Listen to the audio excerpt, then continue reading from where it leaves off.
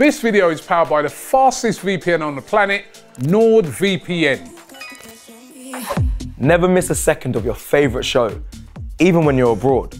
Get NordVPN 2-year plan plus 4 months extra by clicking the link below. It's risk-free with Nord's 30-day money-back guarantee. AFTV, we got Michael here, right? It's absolutely brilliant because I always see you coming onto the streams and you know, you give some brilliant opinions. So to be here to see you in the flesh, you know what I mean, and to, you know, I saw you yesterday and we were talking. It's been absolutely brilliant to see you.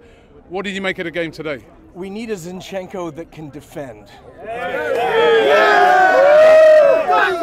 Don't get me wrong, I love Zinny, but whatever Arteta thinks Zinchenko can do, we need that guy plus a defender. And if we cannot let a right winger like Salah loose on Zinchenko alone. If we want him to play in the midfield, play him in the midfield.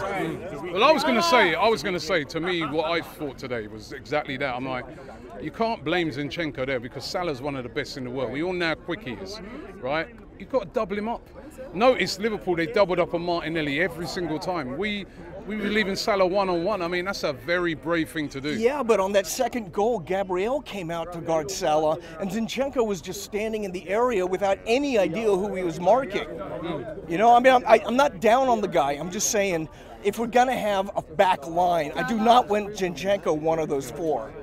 Yeah. So would you put him in midfield? There's been a lot of talk about playing him in midfield. Well, that's where he plays for his country. He's a good impact player. If we need a goal in the last 15 minutes, he makes sense to come in. You know, but I don't want him starting.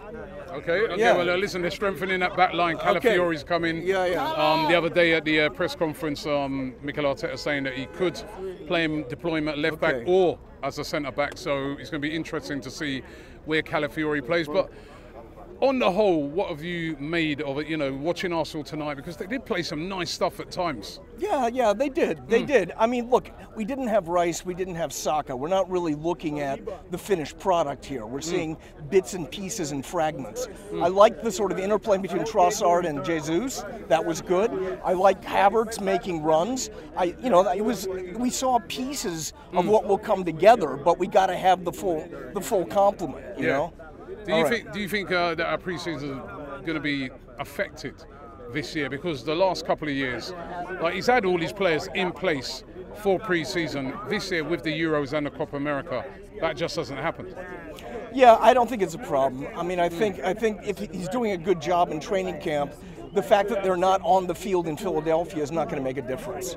So you're quite confident that we're going to get off to a good start? Oh yeah, and it's a tough start. Right.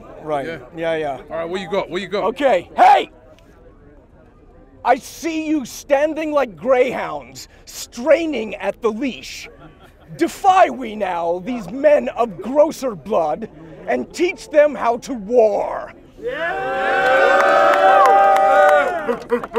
And on this charge, cry God for Arteta and the gunner sore.